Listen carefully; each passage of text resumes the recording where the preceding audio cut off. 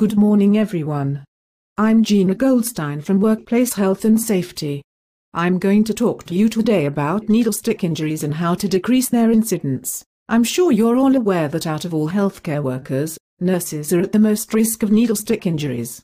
They occur most frequently sometime after using a sharp object like a syringe, or a butterfly cannula or a scalpel blade and before the disposal of the sharp object. Now, I'm sure you're aware of the safety procedures which are already in place. You know, the use of sharps disposal containers for example.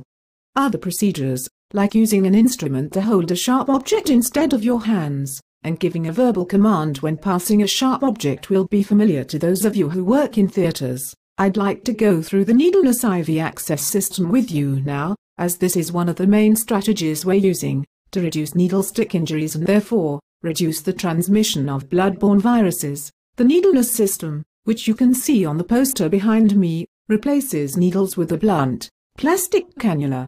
The blunt, plastic cannula is inserted into a split septum access port. It's easy to use because it works in the same way as the old system of inserting a needle into a rubber bung. Because the procedure is the same, it requires little staff training.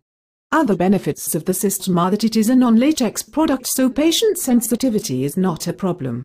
It's also easy to flush the cannula because there are no internal, moving parts, therefore fewer occlusions, for example blood clots.